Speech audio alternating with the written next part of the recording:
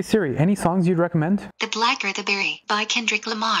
Good pick, why that one? Because the police. Hello world, welcome to Strategy. In this episode, we're gonna build a movie recommender system. Recommender systems are all around us. Almost every single major service on the internet uses them to show you things you like based on your interests. Sometimes it's so subtle, you don't even notice. They help personalize content on the web, which makes users happy, which makes companies money. I choose rich every fucking time. The two most ubiquitous types of recommender systems are content-based and collaborative. Content-based systems focus on each user individually. It looks at the items you've already expressed interest in via likes and ratings and records their keywords, attributes, and tags. Then your profile is gradually built with these attributes. Once your profile is built, the system will start recommending items you like with similar attributes to the ones you've already expressed interest in. So if you're on an e-commerce site and you buy a bunch of Nickelback t-shirts, those items will have tags like worst band ever and stupid. Based on that content, the system will suggest similarly tagged items for you like Creed t-shirts and Walmart brand guitar. Then there are collaborative systems. These are the most ubiquitous types of recommender systems. A collaborative system recommends you items based on what other similar users have expressed interest in. If you really like base jumping and constantly buy base jumping gear online, the system will find users who have similar purchase history. It can recommend other items they've bought that you haven't. It's likely that you'll be into those products as well. So we're gonna build an app that can recommend movies you'd like in 10 lines of C++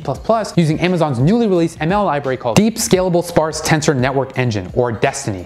We've got to think of a better name. Our model will be a neural network because depending on how deep we make it and how much data we feed it, it's just gonna outperform everything else, let's be real. Then we're gonna train it in the cloud using AWS because I ain't got time to train this on my MacBook. Destiny is what Amazon built for production use specifically to recommend products to customers that they might like. It's optimized for sparse data and multi-GPU computation. Data is sparse if it contains a lot of zeros, as not a whole lot of valuable information. Recs usually operate on sparse data. Not everything is connected, but you can manage to find some valuable links between people and items. Most ML libraries implement data parallel training, as in it splits training data across multiple GPUs. This works, but there's definitely a trade-off between speed and accuracy. Destiny uses model parallel training, so instead of splitting the data across multiple GPUs, it splits the model across multiple GPUs. So all the layers are spread out across multiple GPUs on the same server automatically for you. Amazon had to do this because the weight matrices it had for Recs, that is all the mappings of users and attributes, just didn't fit in the memory of a single GPU. When it comes to ML libraries, Destiny isn't as general purpose as Tensorflow, but it is twice as fast when it comes to dealing with sparse data. So we'll follow our methodology and collect our dataset, build the model, train the model, and test the model. We'll call the retrieve dataset method with the parameter as a URL to our downloadable model. In our case, we're going to use a sample MovieLens dataset, which contains user ratings for a lot of different movies and their associated tags. Once we have that, we'll want to convert it to a format our ML library can read. In this case, it's the netcdf format. netcdf is designed for efficient serialization of a large array of numbers, and it's what Destiny expects. We'll generate it for both the input and output layer of our neural network, and we'll use the name of the downloaded dataset as our parameter. Both of these functions generate a netcdf file, an index file for neurons and an index file for features. Once we've generated our model, it's time to train our neural network. In Destiny, you build your model in a JSON file instead of programmatically. We can see in the config.json file the structure of the neural network. This is where we set our hyperparameters. The most important takeaway here is that we are creating a 3-layer feed-forward neural network. That means data just flows one way, with one 128-node hidden layer, and our activation function at each node is the classic sigmoid, which turns values into probabilities. We can go ahead and run our train function with the batch size and number of epochs as the parameters. We'll set the batch size or number of examples to 256 and the number of epochs or runs to 10. Once we run this, it'll create a newly trained model file called gl.nc, which we can then use to predict recommendations. Our last step is to predict recommendations, so we can just call the predict method and set the number of recommendations parameter to 10. This will place the newly created predictions in the Recs file. Now that we have our code ready to be compiled and run, we'll want to upload it to AWS. To start off, we'll click on the EC2 button, which will take us to Amazon's cloud computing service. Then we'll want to make sure we're in the US East North Virginia region, since Amazon created a pre-configured image with dependencies like CUDA and OpenAPI already set up for us in that region. We'll click on AMIs under the images directory of the left sidebar and the search for the instance called AMI D6F2E6BC. It should pop up, and then we'll click the blue launch button to spin up an instance using that image. Then it'll show us a list of instance types. Since we want to speed up training time, let's go ahead and choose the GPU option here. Then we'll click review and launch and see the final page before we can launch our instance. Everything looks good to go, so let's click launch. It'll prompt you to create a new key pair. Go ahead and download it so you have it locally. This will help authorize your machine to connect to AWS. Now that we've successfully launched a GPU instance, we need to upload our code to it and train it. I'm a fan of using FileZilla to upload files, so let's use that. We'll click the site manager icon, then paste in the host name. We gotta be sure to set the protocol to SFTP, then set the login type to normal, and the user is called Ubuntu. Once we've set the fields, we can click connect, and it'll show us all the current files in our instance. Let's go ahead and drag and drop our project into the root folder. Now that our code is in our EC2 instance, we can open up terminal and SSH into it. We can find the SSH snippet for terminal under the instances section once we click the connect button. Perfect. Let's just paste this baby right into terminal. Boom, we're in.